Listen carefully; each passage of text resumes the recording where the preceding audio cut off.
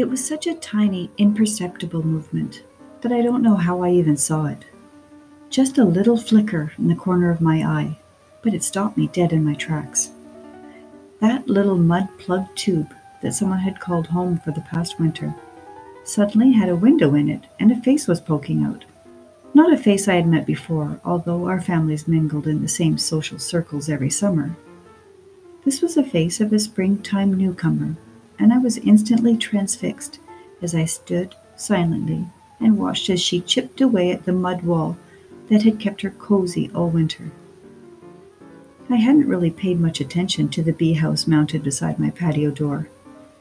It was a gift from my sister, a Costco find, which meant it was not exactly nature approved, more of an aesthetic addition to my garden than a utilitarian one. Nevertheless, 2 of the little tubes had become plugged with mud the previous autumn, but still I hadn't really paid too much attention. But now I could see that someone had moved in and was now in the process of moving out. "Who are you?" I asked the creature.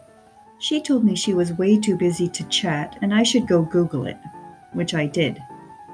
The interwebs informed me she was a newly hatched mason bee, and she probably had 8 siblings in there with her. They were all hatching together and were hungry, and with horror I realized that my pantry was bare.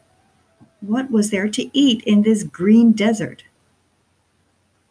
In a rush, a deep understanding of the words of a wise girl who from a young age had pleaded with me, "Mom, geraniums are from California. We're in Hamilton, Mom. Natives, Mom. They need native flowers." And finally I got it. It wasn't hard to kill the grass. A few yards of wood chips on cardboard took care of that. Bev kindly shared her knowledge and her seed babies with me, and I harvested a few seeds myself from Jen's York pollinator patch.